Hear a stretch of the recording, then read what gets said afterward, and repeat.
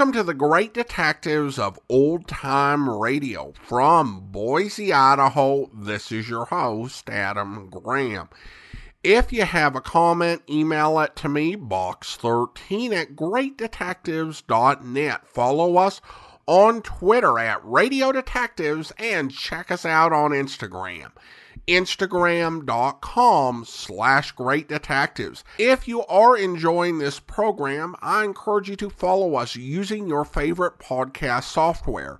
Today's program is provided by RadioArchives.com, and if you send an email to Radio Archives at detectives@radioarchives.com, they will send you an email with links to download a free high-quality old-time radio set, a free Pulp Fiction reprint ebook, and a free Pulp Fiction audiobook. In addition, there's a special offer Radio Archives is offering my listeners for their transcription transfers subscription. Over the course of 23 years, Radio Archives has released thousands of programs, fully restored and sold through their store. However, these are just a small portion of the 36,000 transcription disc that they've digitized over the past 23 years. They have set up a subscription service where subscribers can get access to digital versions of all 36,000 discs, released in batches of 600 every month for 60 months. I got the first months and was really impressed by the variety and quality. To be sure, there were some common programs included, such as Abbott and Costello, X-1, Suspense, and Broadway's My Beat. And as direct transfers, these tended to have better sound quality than so many versions of these programs that you'll find online that have gone through so many different transfers and copyings, but also included some rarer programs as well. I listened to some episodes of Voice of the Army, a pilot for a comedic soap opera, and a local music program that aired on black radio stations back during the golden age of radio. The first month was just a tremendous treat with so many programs and such great history that I'm eagerly awaiting what's to come in months ahead. And Radio Archives is making an offer to listeners of the podcast who'd like to join me in receiving these programs. Typically, after the initial sign-up period, the cost is set at $120 per month. However, listeners to the Great Detectives of Old Time Radio can receive a 50% discount and pay only $60 per month. And you can do that by going to transfers.greatdetectives.net. That's transfers.greatdetectives.net, or clicking the link that is provided in the show notes. And you can learn full details. And I do want to let you know that we do receive commission on signups through this link. But now let's get into this week's episode of Philo Vance. The original air date on this one is April the 11th, 1950, and the title is The Nylon Murder Case.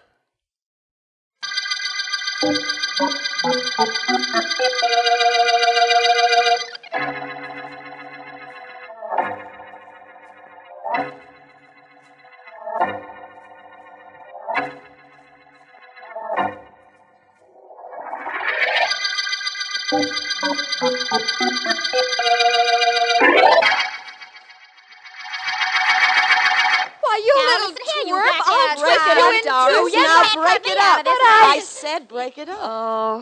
Sure enough gets excited, doesn't she, Grace? Oh, why don't you both stop? I won't have you two fighting, do you understand? Yeah. Only why you brought her in with us, I'll never know. There must be so many things you'll never know, dearie. Why pick on little old me? There she goes again, starting in. Oh, for heaven's That sake. phony accent and that phony blonde hair. Oh, the girl carries on. Now, that's enough. Oh, Both of you listen to me. Oh, she's such a... Doris, yeah. you know, I like the way you've been operating. Why, Thanks. You look good, you talk good, and you've managed to crash a lot of society parties that paid off. Well? Well, we've been able to fence the stuff you've lifted, Doris, but what do we get for it? Only half of what it's worth. Well, what's... So let's skip that kind of petty stuff. Well, what do we do instead? Well, I've got something big on the fire. Very big. That the reason you imported this? I sure wish she'd leave poor little old me alone. Now, Doris, I've told you I'm sorry, Grace, but look, let me do one more job, will you? What's that? There's a blonde mink coat belonging to a Mrs. Williams that I want for myself. It'll be a cinch to grab, and I want it. Mrs. Marilyn Williams? That's right. Oh, you can never get into her house. Why, it's guarded better than Fort Knox. Oh, I've got a way. All right to try it? Okay. Go ahead. Sure, go ahead. Maybe you'll get caught, and then Grace and I wouldn't be bothered with you all. That did it. Grace, what's she doing here? Who is she, and what do we need this baby-faced dame for? Tell her, Gracie. Doris. Yeah. This, baby-faced dame is Sally Jo Russell. What? I've told you that we were going to branch out, and, we're going to need her. I brought her here because she's wanted. Not by me. No. No, not by you. By the police. For murder.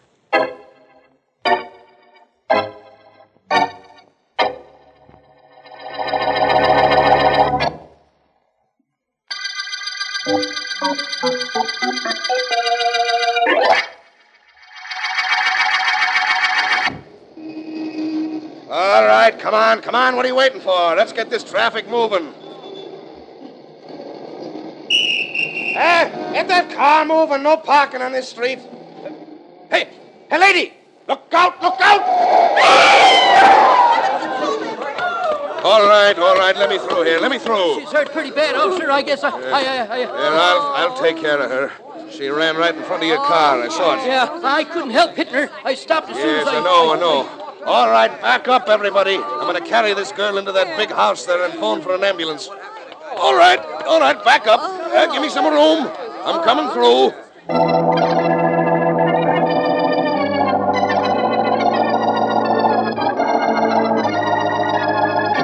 Yes, I know. You know, do you? That's fine, you know. What's that supposed to do, make me happy? I don't know. You know, you don't know. Fine satisfaction I'm getting from you. You're district attorney. Fighting crime is your responsibility. I'm only responsible for seeing that guilty individuals are convicted. Now, don't trade words with me, Markham. I've got connections, good political connections, as you well know. Yes, I've been victimized. All my friends have been victimized. There's a well-organized gang of thieves operating, You'll only and let you're doing nothing about it. I want something done. Yes, I know you do. Well, then do something about it, or you'll hear about it. Goodbye.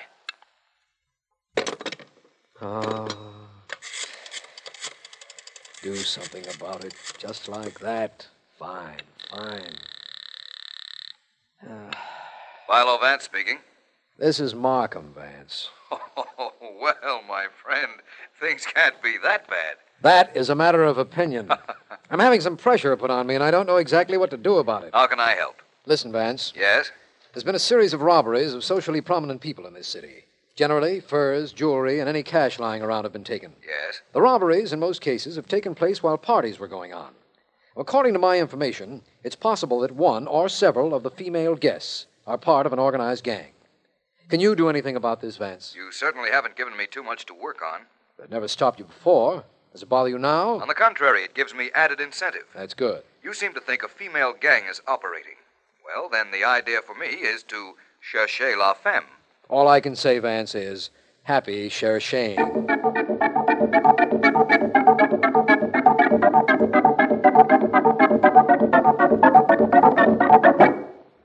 Like this coat, Grace? Yeah. Get a look at the bag. It's pretty, Doris. I always wanted Too one. good for whoever's wearing it, if you ask me. And nobody's asked you, Southern Now Comfort. stop it, both of you, before you get started. Okay. We've got some things to talk over. Uh-huh. Look, Doris. Yeah. I let you pull that job where you got the coat.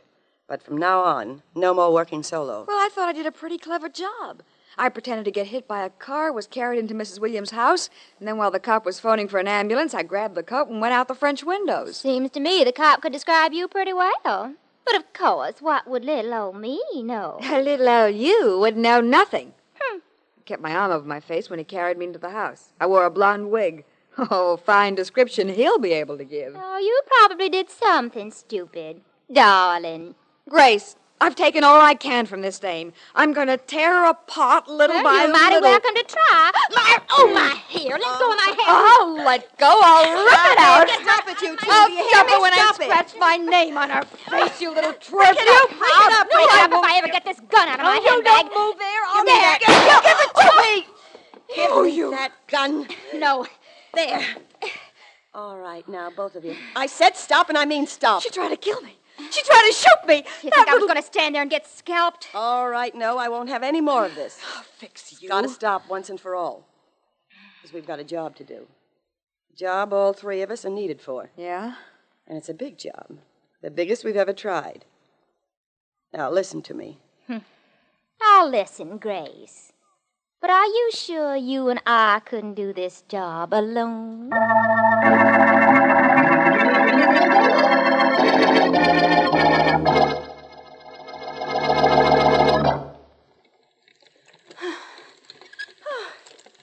Oh, how many more times do I have to push these pedals? Please continue, Mrs. Williams. It is excellent for the figure.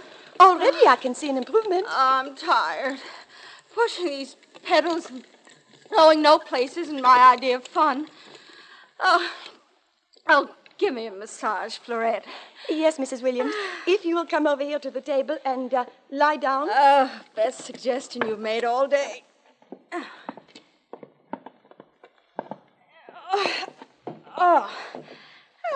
There. How's that? Oh, that is fine. Now I cover you with this sheet, and I work on your shoulders first. Hand me that box of chocolates, Florette. Oh, but Mrs. Williams, your figure. Oh, I've got to give you something to work off, don't I? Oh, chocolates, please. Well, here you are. Thank you. Look good. I wonder if the police found that girl who stole my fur coat. We would have heard, I'm sure. I guess that's right. Oh, who could that be? I find out. I will be right back. You'll have to hurry on my account. I'm enjoying myself. Well, who was it for it? I do not know yet. Yes? Well, who was it? Wait here. It was a man outside. His name is Philo Vance. The butler told him you were up here, so he came up. What was that name again? Philo Vance. He is private investigator. He read about your coat being stolen, and he wishes to talk to you about it. Is he attractive? Oh, yes, madame. Very. Oh, let him come in by all means. Yes. Oh, come in, please. Hello, Mrs. Williams. I'm Philo Vance. How do you do, Mr. Vance? Chocolate? No, thank you. You don't mind if I have... Oh, go right ahead. Thank you. Mrs. Williams, your fur coat was stolen. A woman faked an accident, was carried in here, and she took the coat and disappeared while the policeman was calling for an ambulance. You read about it in newspapers? Yes. Will you tell me what the woman looked like? I haven't the slightest idea. I never saw her. Policeman carried her into my room, left her there to make the phone call. By the time he came to tell me I had company, she'd vanished. I see. I thought perhaps you might be of some help, but apparently I was wrong. Oh, I'm sorry. Oh, can I get you something to make up for it? No, thank you very much. I have my massages at the club. Vance, there is something I didn't tell the police that maybe you'd like to know. Yes? No, a woman, whoever she was, took a pair of stockings that belonged to me. In addition to the coat, she left a souvenir of one torn stocking of her own. She left one stocking here? That's right. Well, I'll have Florette get it for you if you like. Yes, indeed. Ripped, but it might mean something to you. It certainly might, Mrs. Williams. When she left her one stocking, our thief made her one mistake.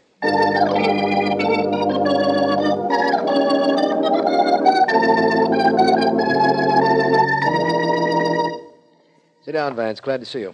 Thank you, Markham. I dropped in to report a little progress in the case you asked me to work on. How little? Very at the moment. But look at this stocking. Here. Looks just like a stocking to me. It's ripped, but What's it supposed to tell me? I'll tell you what it tells me. It will help me describe the girl who stole Mrs. Williams' fur coat and who might well be part of the gang that you're looking for. Please go ahead and do your describing. The girl is slender, tall, particularly fastidious about her clothes, has a disciplined mind, and is a brunette, I believe. You know that from this stocking, Vance. It's true. Notice the length of the stocking, Markham, and the size. Yes? It's marked 11. That's very large. Indicates the wearer had a large foot. Hence, I believe she's tall. Now, what's this about being fastidious in her dress? She took the time to steal a pair of stockings from Mrs. Williams' room, even though she was in a hurry to get out, because she didn't want to be seen on the street with a ripped stocking. Uh-huh. And why is she a brunette? Because the policeman who picked her up said she was a blonde. The woman was careful to shield her face. The blonde hair was obviously used as a decoy. I agree with everything so far. But you claim she has a well-disciplined mind. Yes. How can you possibly say that? The fact that she left only the ripped stocking at Mrs. Williams' house. Markham, she took with her the other stocking she was wearing. What good will one stocking do her? And how does that explain that she had an orderly and well-trained mind? I'll let you know as soon as I know whether I'm right or not. At the moment, I'm going to see whether or not I can find her. And only one thing disturbs me about that. And that is? I haven't the slightest idea where to look.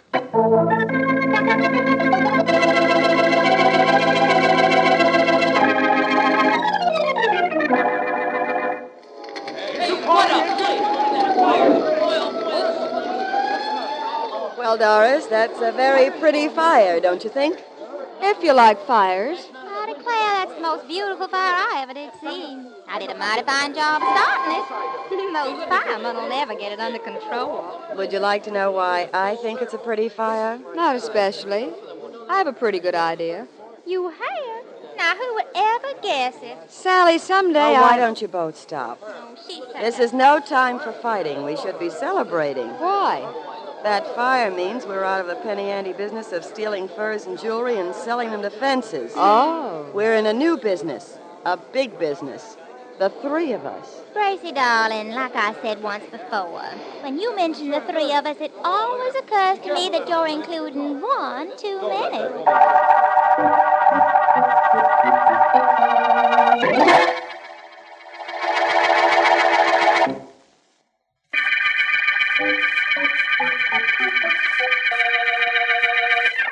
This is District Attorney Markham. The case we're working on concerns a series of robberies in wealthy homes, done, we believe, by a group of women. Philo Vance is working on the case, but his only result so far is a description he has of one of the members of the gang, a description obtained from a ripped nylon stocking. The last day or so has resulted in no new developments, but the gang is still active, we believe, although we don't know how or where. It might be that...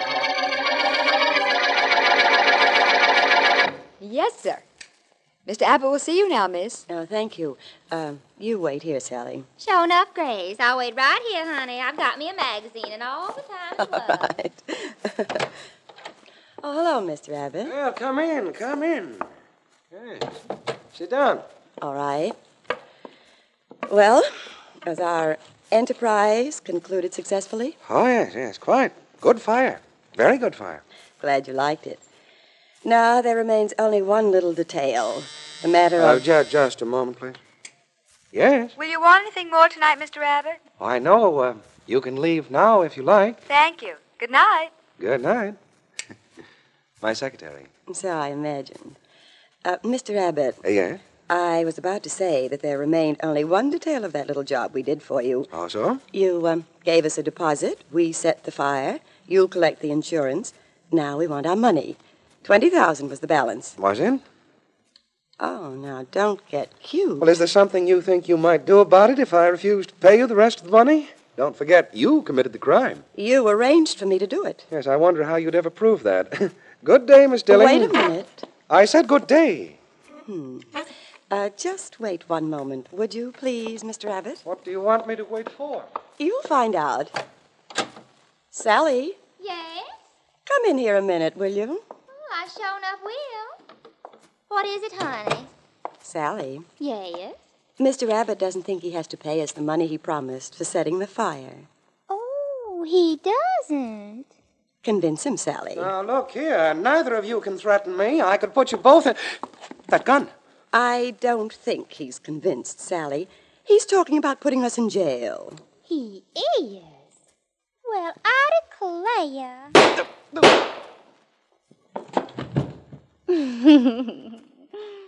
Wasn't he the silliest man?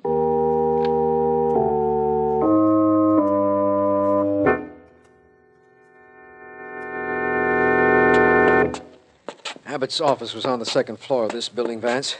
It's easier to walk up than wait for the elevator. Well, it's fine with me, Markham. But you've been shot twice, eh? And the cleaning woman found him dead. That's right. Our homicide department checked with his secretary, but after telling us that there were 2 women in the office when she left and mentioning some other minor details, she got hysterical. All I hope is that one of the girls fits the description I gave you, Markham. The one I got from the ripped nylon stocking. Vance, this is one of the few times you were completely wrong. Of course, it's possible the 2 women in the office had nothing to do with our gang, or for that matter with the shooting. But neither of them, according to the secretary, looked even remotely like the woman you described. That's nice and complicating, if not exactly complimentary. One thing more, Markham. Did the secretary know either of the 2 women in the office? No, and here's the strange thing. She said they were obviously there by appointment, but she never called them. Yeah, let's go in. Hello, Collins. Oh, hi, D.A. Hello, Mr. Vance. Hello, Collins. Mr. Vance and I want to go into Mr. Abbott's private office. Well, go right ahead, D.A. The body's been removed, but nothing's been touched. The homicide men left everything the way it was. Thank you. Why the puzzled expression, Vance? The women were here by appointment, but the secretary didn't make the appointment. That means something? It might. I want to take a look in Abbott's desk. Oh, here it is. What are you looking for? A book with telephone numbers in it. Private phone numbers, if there is such a thing. And there certainly should be. There generally is. Yes, here we are. It's the book, but it seems to be blank. Wait a minute. As you were going through those pages, I thought I saw some writing toward the middle of the book. Go back a bit, will you, Vance? Yes, sir. I hope you're right. Might be a very important thing if you were. There, Vance. Right there on that page. Oh, yes. 5 phone numbers. No names or addresses, just 5 numbers.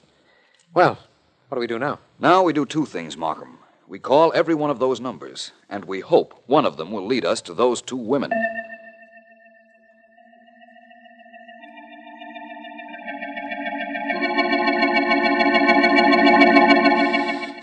Wait a minute. Well, who are you? Hello, my name is Vance. Philo Vance. May I come Well, in? I don't... Thank you. What do you want? Some information. May I sit down? Thank you. You take an awful lot for granted. Yes, don't I? Your name is Grace Dilling, isn't it? I found your phone number. You think there's a reward for returning it? The only reward I expect is satisfaction. I think... Who was it at the door? Oh, company. Come in, please. My name is Vance. I'm glad to see you. Very glad. Tall, dark, slender, very well dressed. Well, what's with this individual, Grace? What does he want? I don't know, but I'm going to find out fast. Now, look, you forced yourself in here. Force yourself to leave, will you? Where is that dame? I'll kill her. Grace, is that door staying in there with you? Oh. Sally! I don't care. We've got company. Oh, I don't care who we got. If she's in there, I'm going to give her a talk. Going over, she'll never... Well, forevermore. How are you all, sir? Well, that was a quick transition, if ever I saw one. Look, Vance, don't make me get tough. Oh? This is my house. You've got no right here. I could throw you out and be perfectly justified. You know that, don't you? I also know you're big enough to do it. Oh, I'd hate to think you meant anything personal in that remark. Your hat's right there on the table, Vance. Goodbye. Sorry your visit was so short and uneventful. Don't be silly, Miss Dilling. I got everything I came here for.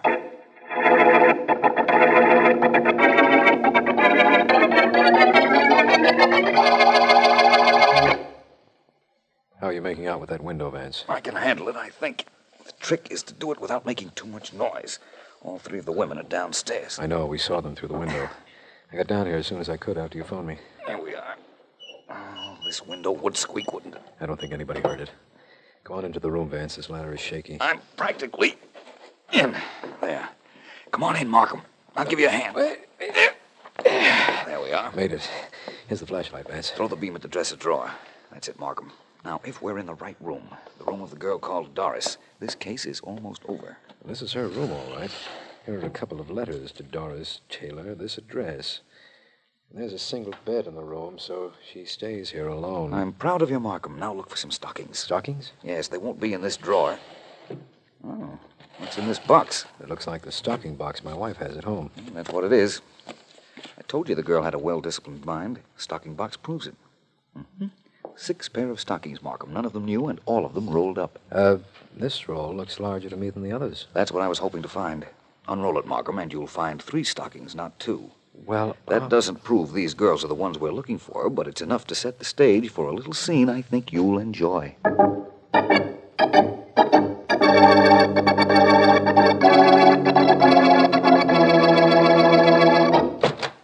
Doris, you no good double-crossing dame. This is the time you get it. Get out of my room, Sally. I'll get out, but you'll stay in here permanently. Look at this note. Look at it. What's that in your other hand? It's a knife, sweetheart, and it's going to be all yours in a minute. What? So you were going to tip the cops off to me, were you? You were going to tell them I killed Abbott. What are you talking about? Stop playing innocent. A kid brought this note back, said somebody in this house gave it to him to take to headquarters. He described You're you. crazy. Kid said he lost the car fare you gave him and came back for more.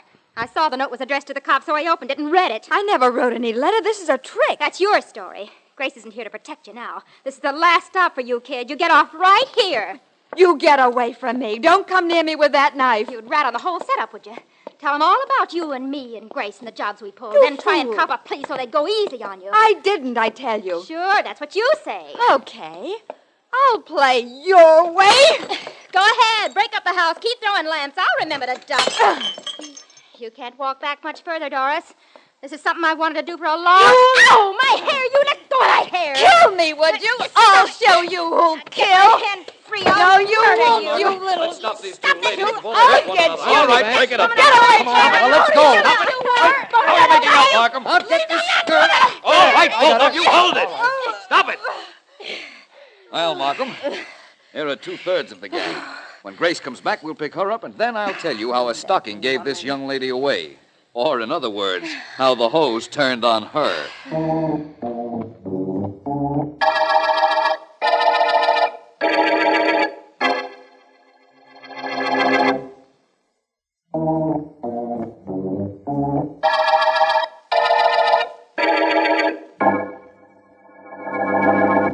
To begin with, Markham, when Doris left Mrs. Williams' house, she took with her 1 stocking.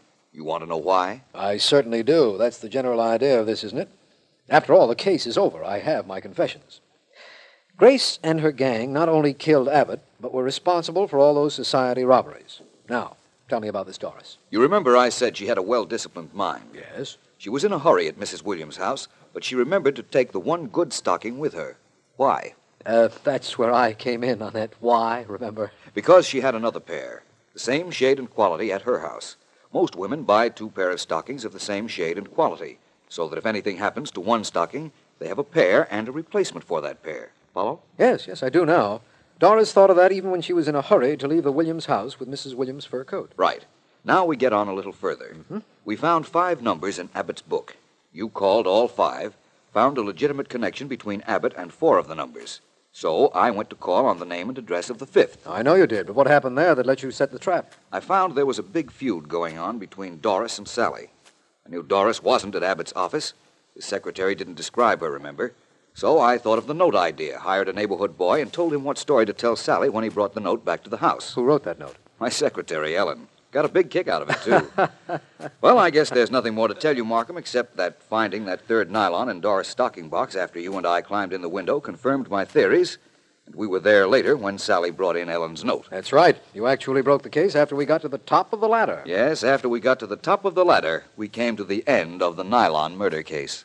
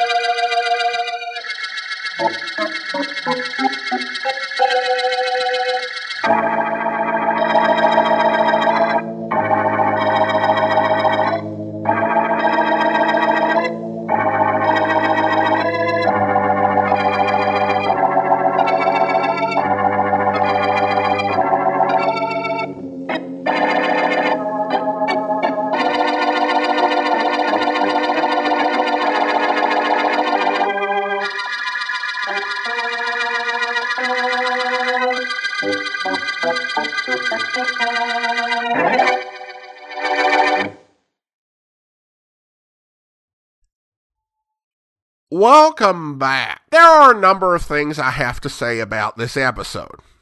First of all, let's just be clear that in committing breaking and entering, Vance literally called the DA over to hold the ladder and to be his accomplice. I mean, this type of thing is not beneath or typical radio private eye, but maybe give the district attorney a little bit of plausible deniability by not directly involving him in your crime. Also, I did find it curious that Vance was sure that the thief was a brunette because she had been wearing a blonde wig.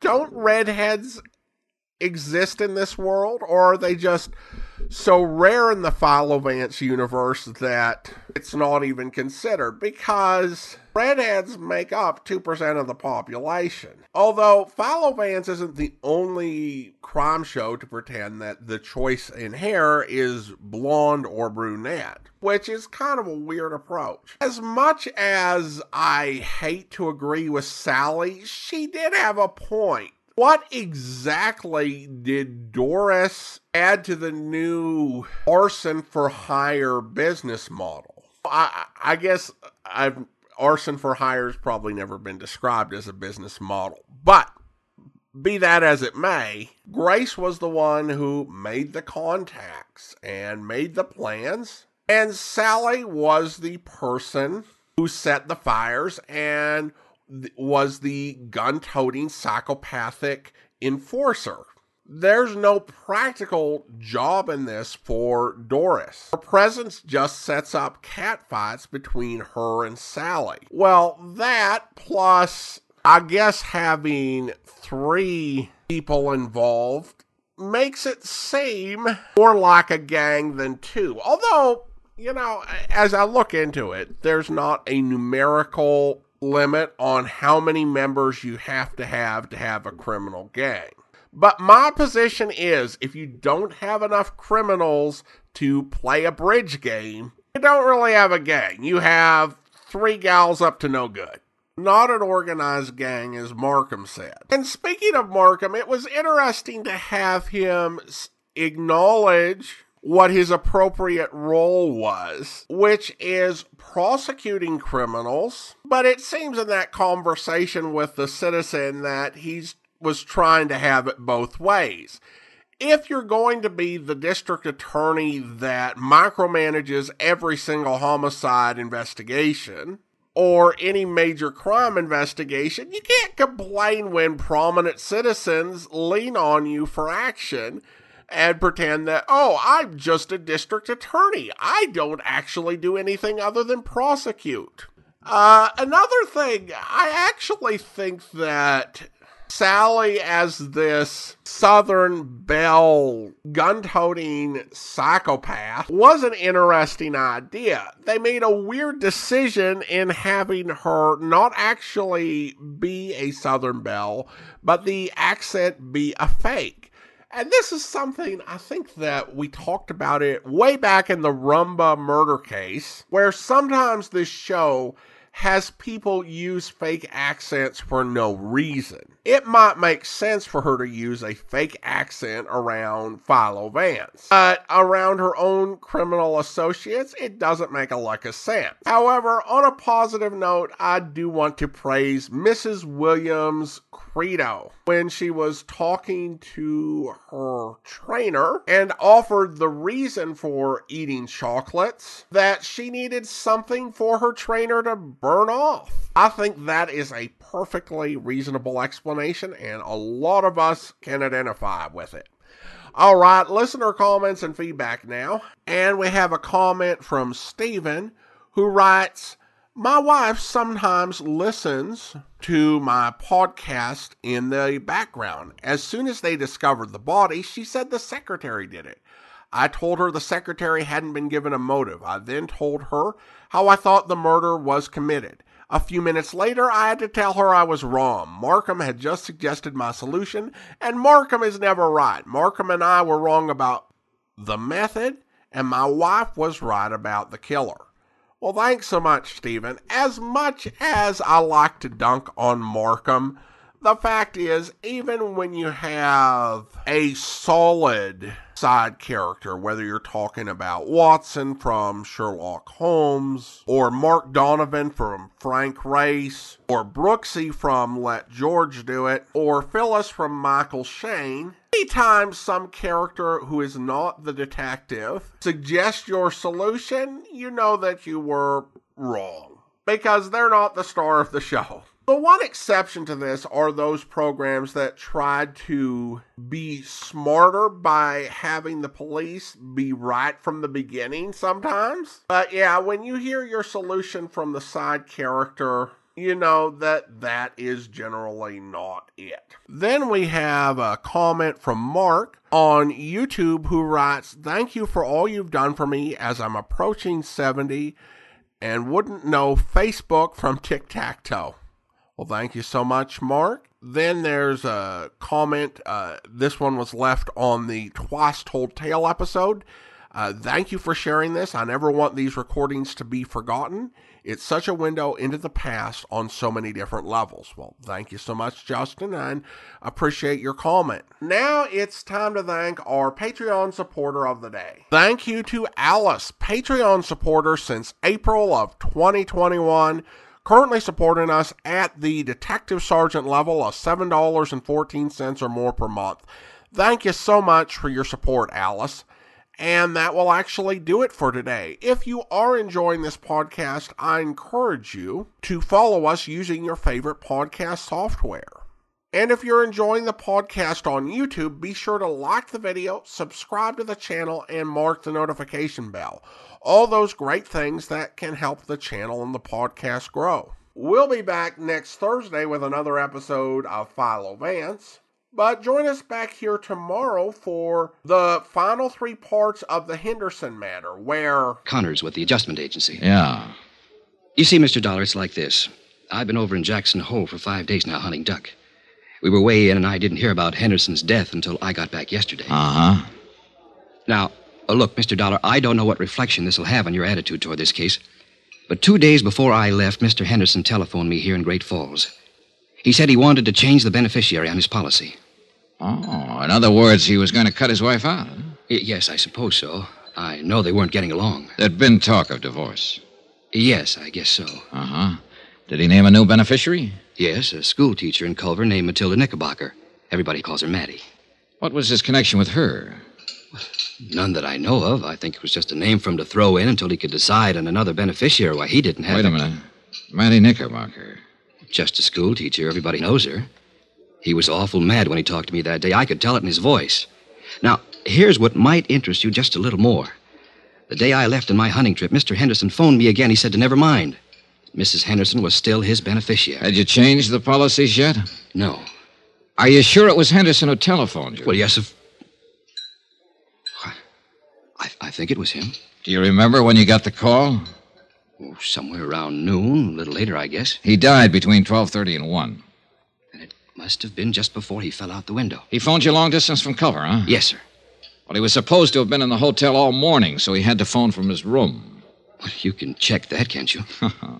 You'd be surprised how hard it is to check simple things like that around the Butte Hotel. Did you know Henderson very well, Mr. Thurber? He was a customer. I wrote a lot of insurance for him. Know his wife? Oh, yes. I hope you'll be with us then. In the meantime, do send your comments to box13@greatdetectives.net. Follow us on Twitter at Radio Detectives and check us out on Instagram, instagram.com/greatdetectives. From Boise, Idaho, this is your host, Adam Graham, signing off.